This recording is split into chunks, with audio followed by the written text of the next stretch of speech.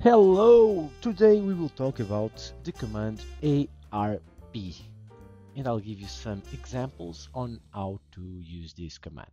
First, let's run the command ARP-A.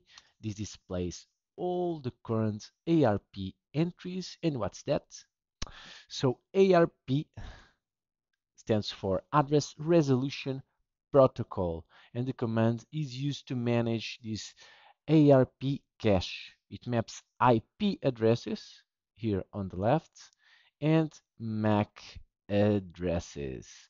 A MAC address is your computer unique identification number used by the network to identify your device, and your IP address is the online network address for your computer. So for each computer in your network, there is the computer or some other device, there is an IP assigned to this device or this interface. EN1 here represents the my computer interface, in this case my Mac Mini interface, network interface, and I'm currently using the Wi-Fi, that's why it's EN1. If it was using an Ethernet cable, it would be the EN0 interface. So let's see what is the IP address I'm using on this interface with the command ipconfig get if addr en1.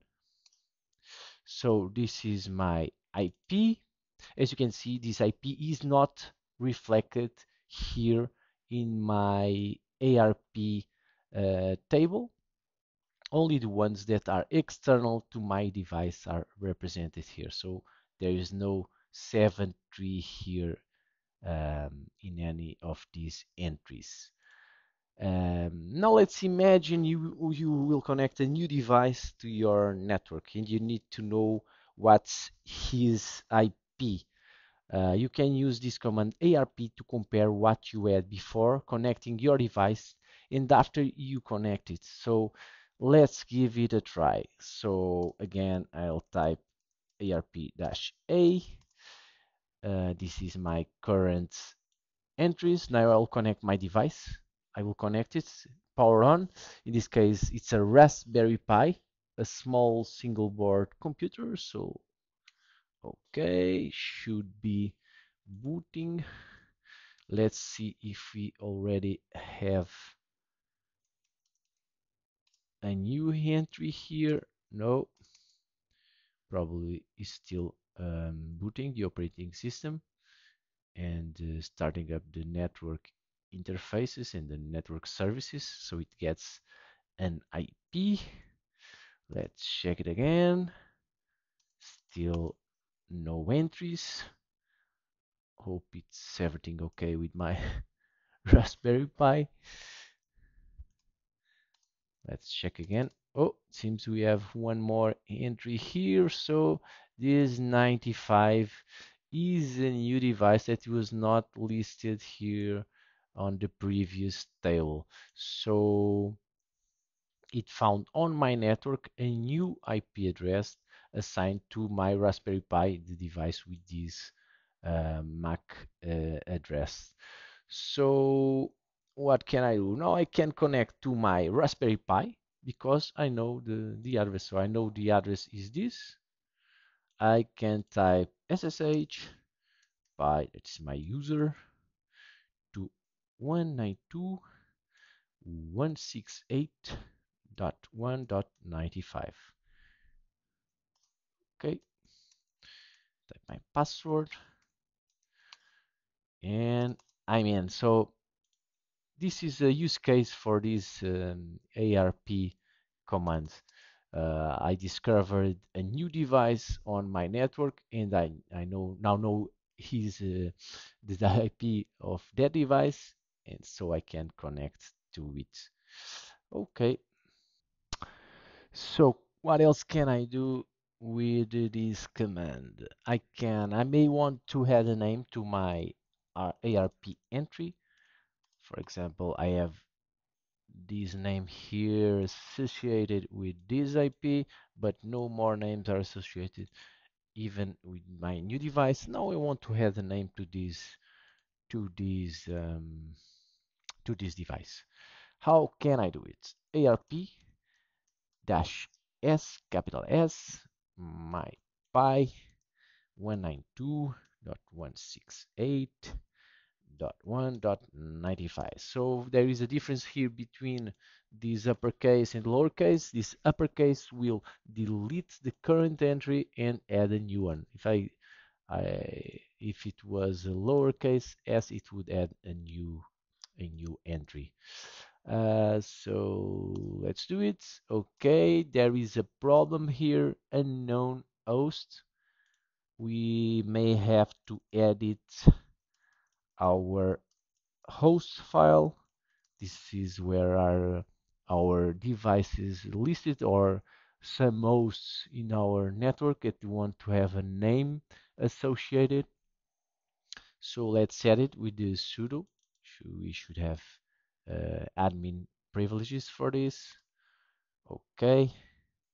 Now I will add the host 192.168.1.95 and I call it my pi.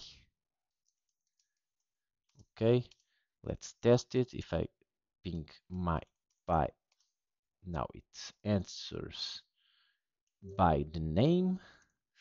Okay, let's try again to add this host name, associate this host name to this IP in my ARP table. Okay, let's do it. Okay, operation invalid Ethernet address.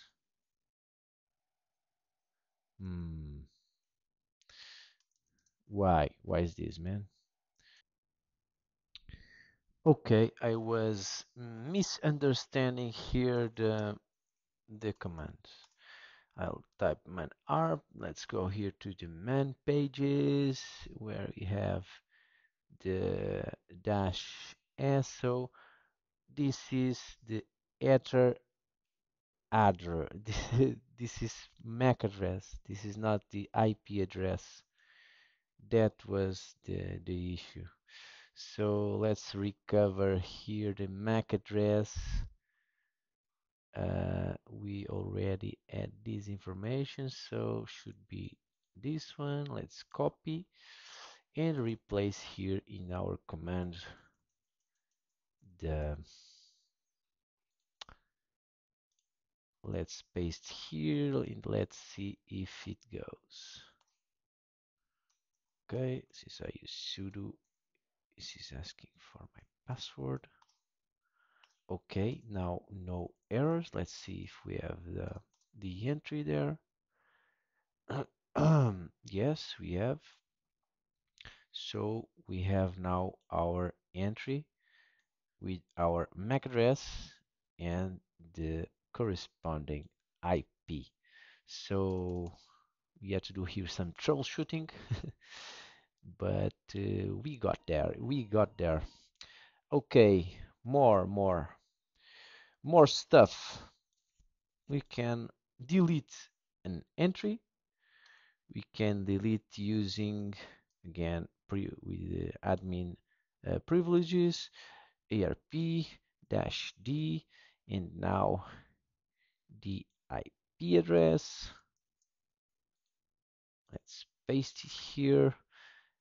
So this will delete that entry we just had it. Okay, entry deleted. Let's check. Yep, it is no longer in my cache, in my ARP table. Let's set it again because I want it to be there. Okay. Oh, sorry, dash A. Okay. There it is again.